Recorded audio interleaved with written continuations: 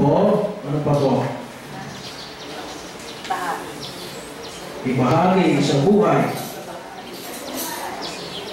Witnessing. Yan po ay pamagat. Pamagat po yan. Pamagat ng ano, telenovela. Baka telenovela, no? Baka yan pamagat, mabuti pa yung telenovela, naalala ninyo yung mga pamagat ng mga telenovela. Yan yung pamagat ng ano? Pastoral exhortation for the era of new evangelization. Pastoral exhortation for the era of the new evangelization. Yun yung pamagat. Pastoral exhortation for the era of the new evangelization. So, yan po yung pinalabas ng Catholic Bishops' Conference of the Philippines. Live Christ, Share Christ. Kung inyo mo maalala, yun po ay noong opening, noong year of faith, 2013. So, kamo natin, Live Christ, Share Christ, hindi na po nilagay yun sa inyong t-shirt, pero yun po yung pamagat ng pastoral exhortation for the era of new evangelization. Ano po yung ibig sabihin ng era? Time, year, no? Panahon, no? Yung kung tawagin natin ay a series, or it should be a series of years, no? The era of new evangelization, no? Kaya nga po yung 9-year program, yan yung era of new evangelization. Yan po yung paghahanda natin. Na kung tusin po, ay walang iba kundi doon sa 2021. No? Dito rin po sa Live Christ, Share Christ, dito nakalagay yung tinatawag nating rationale. Yung kadahilanan kung bakit natin yung pinagdiriwang. Yung mga nabanggit nating simula noong 2013, ulit, year of faith. 2014, tama, magkakabalik na naman kayo. Year of baby. 2015, sa year of evangelization po hindi siya diocese to. 2015 ay year of 4.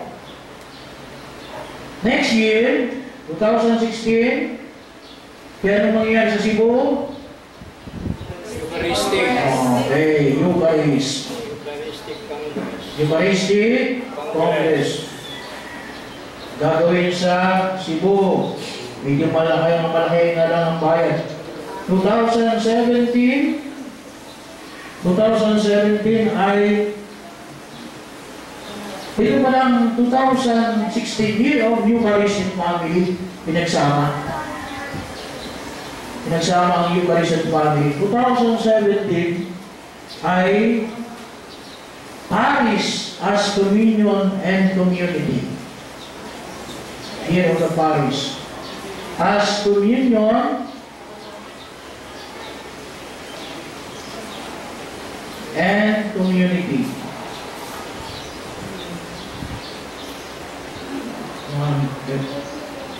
As communion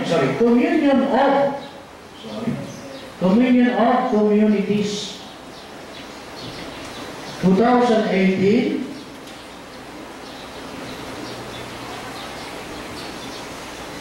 clergy and religious. Pag sinabi natin religious,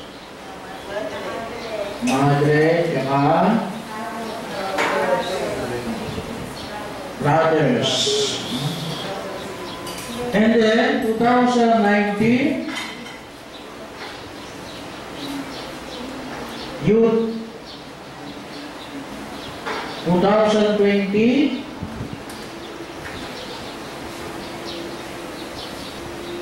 ecumenism. Ecumenism and interreligious dialogue. Ecumenism na lang. Ecumenism and religious dialogue. Ecumenism. Napakalaga ko yung religious dialogue, kaya hindi natin masyadong naramdaman dito. Pero sa mga Mindanao, mas mahalagang makita ko ng pagkilos. Dapat nga bawat parokya may ecumenical ministry. Kaya hindi masyado pang binibigyan ng diin kasi medyo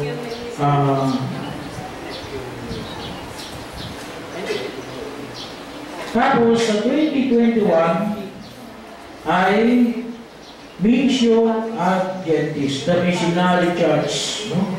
Missio ad Gentes.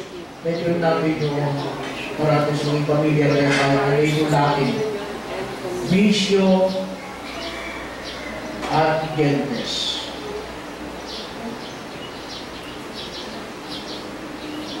Umutukan po sa missionary church yung tuloy na paanyaya ni Pope Francis. Kung yung maalala, sinakapunta sa inyo sa Luneta, Quirino Bradstan. Pinakapunta po sa inyo sa Quirino Bradstan, yun, o nanood kayo sa TV, no? Sa TV na lang, no? Kung yung maalala, bago matapos po sa misa, anong pinagawa bago matapos ang misa? Naalala nyo sa TV, sa Quirino Bradstan, ang ginawa doon. Bago matapos ang misa yun, ang ginawa rin tutusin doon sa inyong seminar sa Year of the Leyte. Anong ginawa? Pinagsindi ng kandila. Ano yung sabi? No? I am sending you to be missionaries at Asia. No? Naging missionary daw tayo sa Asia. No? So we are, yun yung ginagawa natin kung yung maalala, kung binuwag nyo yung tinatawag natin sending off. No? Pinapalala sa atin, we are being sent as missionaries. We are at mission. No? At mission, hindi admission. At mission. So, bilang mga misyonaryo, no? Bilang nagkapagpahayag. So, ito po yung pagdiriwang natin dito pa lang tayo sa Year of the Poor. Pero ito ay lahat ay nanggaling sa apostolic exhortation on the new era of evangelization na pinapagatang Live Christ, Share Christ. No? So, yung share pala natin, hindi na sa bata. No? Hindi lang sa mga, buti, bahagi ito ngayon ang pagtuunan natin ngayon ay Year of the Poor sa mga lupa. At ito yung hindi natin makita ang pagkilos kapag sinabi natin mga luka. No? Mga luka. Ano nga daw ba yung may hirap? Sino nga ba yung may hirap? No? Kapag yung pong mahirap pakisamahan. Yung pong mahirap utangan. Yung pong mahirap unawain. Ito ang mga mahirap. No? Ano nga ba yung mahirap? Ngayon ay taon ng mga mahirap. Mahirap bahagi o na kung saan ay isang patuloy na hamon natin. So, Year of the Poor. So ito po, no? Lahat po ito, ng pagdiriwang na ito, ay nakasalalay po dito sa apostolic exhortation of the new era of evangelization. Live Christ, Share Christ. No? So, ulitin ko ulit. Yung Live Christ and Share Christ ay pamagat ng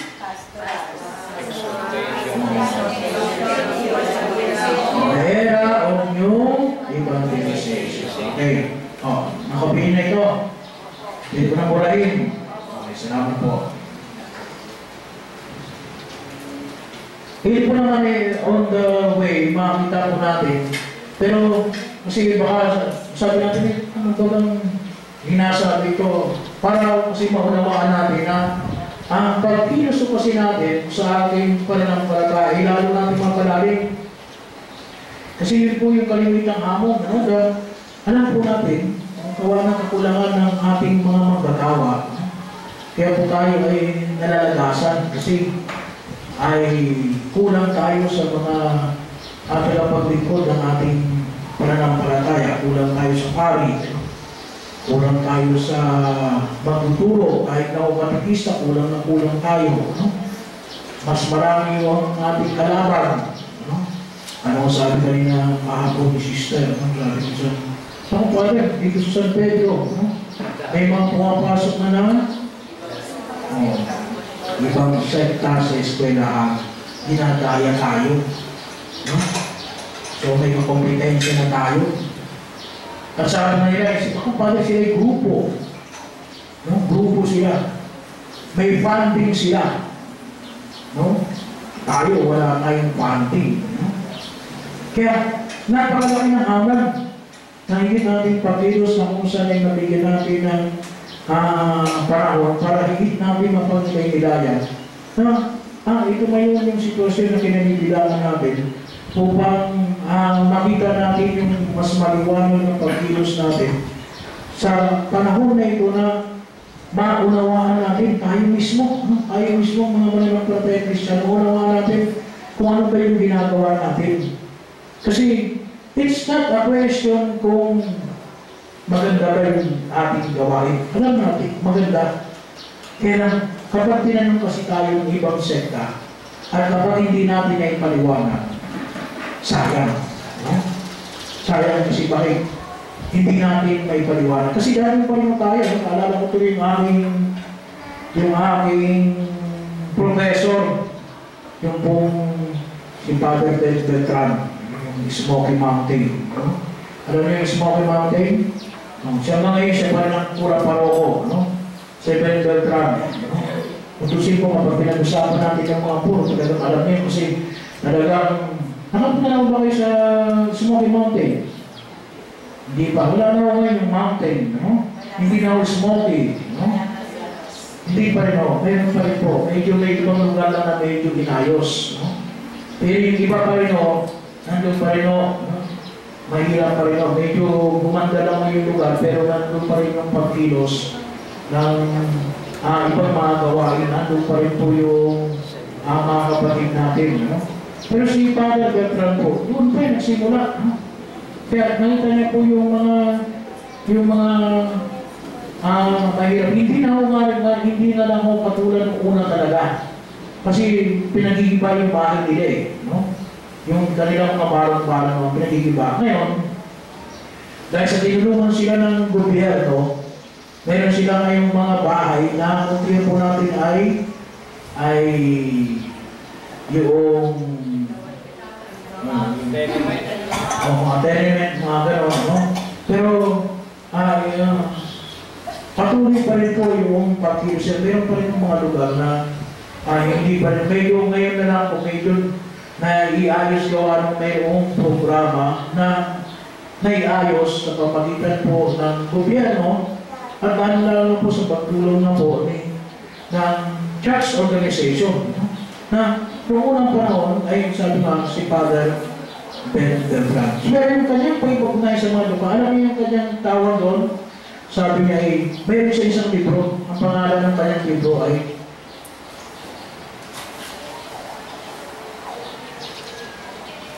Christology. Pag sinabi natin Christology, ang logy ay ano ibig sabihin? Study. Study of? Okay. Christology of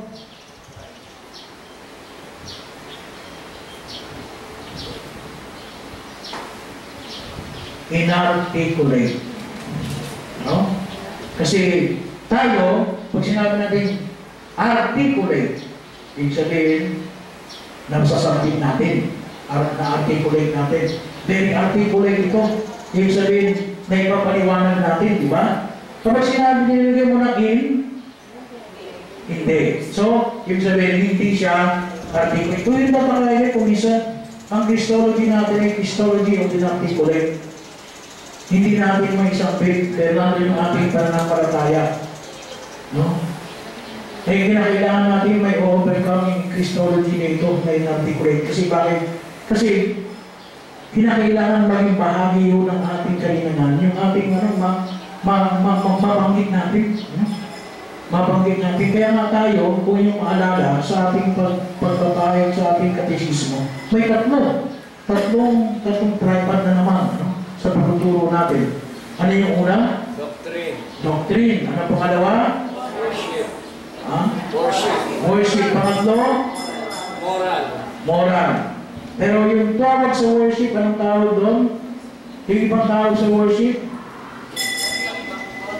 Cultic. Diba? Cultic. No? Kinakailangan yung ating worship o ating cult, mayroong kung tawagin natin sa iba pang tawag ay ritual. Diba? Kaya mayroong ritual, napapanggit natin. Sabi ng sister kami kaya, Father, ano ba yung ritual ng kumpir? No? Kasi hindi ko rin siya nakapapabasa na ng kumpir. So sabi ko sa'yo, di ba sa ritual meron halimbawa sa kumpir, tinatanong, sumasampalataya ka ba? Tinatapoy mo ba si Tomas? No? Tinasagot natin yun. Pinakailangan natin i-articulate. Pero tayo, sabi natin, ang Christology natin, Christology of inarticulate. Kaya kinakailangan natin, na ito kinakailangan natin ipaliwanag kasi hindi pwede natin yung dito lang tayo. Christology of inarticulate. Kasi bakit? Kasi sa ating ng pamantayan bilang Pilipinong Katoliko, walang problema. Pero kapag dumating po yung kasi ngayon uso na yung globalization, sabi, bakit ka tumutulong sa kapwa mo? Kasi nananampalataya kay Kristo. Kaya hindi natin sabihin yun, maniwala na sa atin yun, di ba? Pero kapag dumating ang isang ateista, of which, marami na ho dito sa Pilipinas na may mga hindi naniniwala sa Diyos. Tapos sabi niya, kaya ka tumutulong sa kapwa mo, pero hindi mo maniwala. Kasi